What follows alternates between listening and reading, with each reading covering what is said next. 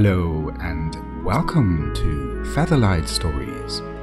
One new story every Sunday and Thursday. This is episode 2, The Cow and the Well.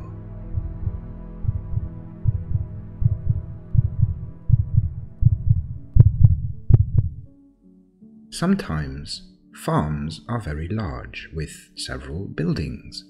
Barns, stables, grain silos, and, of course, the house in which the farmer's family lives. Sometimes farms are very small.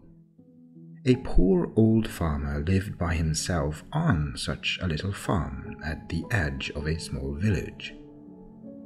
All the farmers in his village, and those that lived in the villages nearby, had plenty of goats, chickens, pigs, and/or cows. All this poor farmer had was one old cow. She used to be the strongest and most beautiful cow in the valley, with shiny brown hair and curved pointy horns.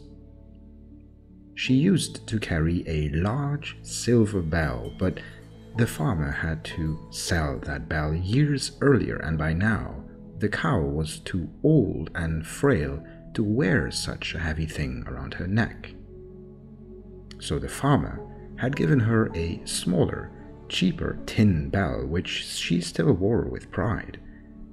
It had her name graved on it, Alma. Alma was too old to give the farmer any milk, too old to help him carry the vegetables he sold on the market, and too old to pull the plow he used to turn the soil of his small patch of land on which he grew those vegetables. On one corner of his farmland, the farmer had left grass grow tall for Alma to enjoy her retirement. She lived there now, between 4 fences around a large tree that let her lie in its shade during the hotter days and that gave her shelter on the rainy ones. Everyone in the village told the poor farmer to end her life. She no longer had any purpose. Alma couldn't work, and she didn't give any milk. The farmer still had to feed her, and would he not be better off spending what little he had on himself and on his crops, his beans, salads, and radishes? But the farmer didn't want to hear it. Alma had always worked for him. Now it was his time to work for her. Besides, she still provided manure which he could use to fertilize his little field. While the farmer tended to his crops, Alma wasn't always alone. An owl lived in the tree that stood on her enclosure. During the day, the owl would sleep in a hole in the tree's trunk, but Alma seemed to be aware of the bird's presence and often looked up at that hole. During the nights, it was the owl who kept an eye on the old cow below. Alma enjoyed the silence that came with living at the edge of the village. She didn't like loud noises, and the only sound the farmer made was when he played his violin, which he did at every sunset. He would stand in front of a tombstone under Alma's large tree. Being a cow, she couldn't understand why the farmer had been so sad for so long, but she could feel his grief and softly mooed while he played his instrument. There came a time when the village started a new tradition during the cold winter night of the year's final day. The sky would suddenly light up, and loud bangs could have made anyone believe it was the sound of cannons announcing the start of a new war. There was no war going on. People in the village were celebrating. Everyone was enjoying the fireworks. except for the farmer, who woke up in his bed, except for the owl, who woke up in the tree trunk hole, and except for Alma, who jumped up and started running across her plot, terrified of the loud noises. In the dark, she couldn't see anything in front of her.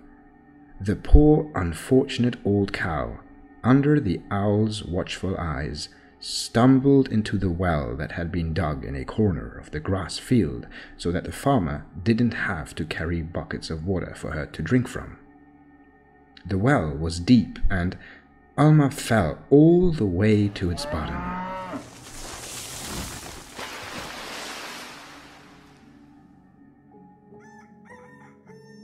The next morning, the farmer stepped out of his house, only to see that his cow was not lying under the tree as she normally did. She wasn't anywhere to be seen. The farmer started calling out for her, but she didn't answer. Deeply worried, the farmer went back inside to come out again with his violin resting on one of his shoulders. He started playing.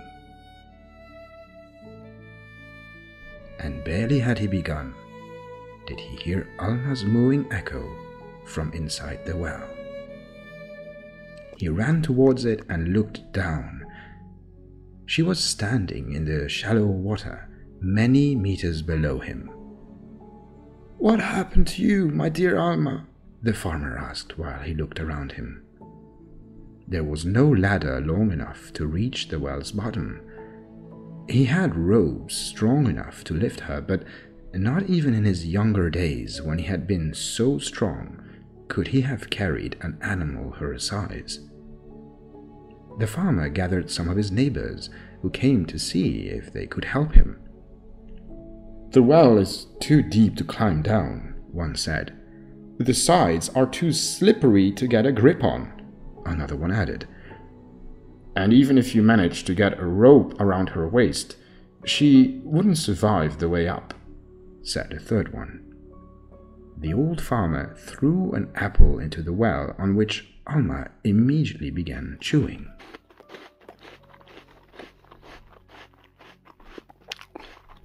"Best if you just put her out of her misery." "Right, there's nothing you can do for her anymore now.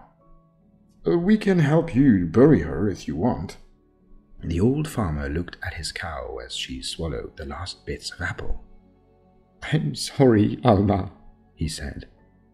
The four men started to dig up soil around the well and began throwing it inside.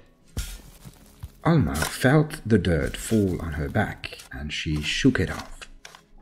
She did that every time soil rained down on her, and then trampled it with her hooves. After some time, the water around her had become a solid floor, and as the men around the well kept shoving more soil into the well, she slowly started to rise up towards them. "Look," the old farmer said. "She is such a smart cow. She's going to be fine. She's going to come all the way up." The other farmers saw it too and continued to pour more soil into the well, now aiming it at Alma's hooves, where she stamped on it little by little, working her way up to her freedom. It was almost dark by the time she reached the top of the well, and the old farmer's neighbors went back to their homes when the two were reunited. She lay down, exhausted, under her tree, where she fell asleep as the owl, who had just come out of the trunk hole, was looking down on her.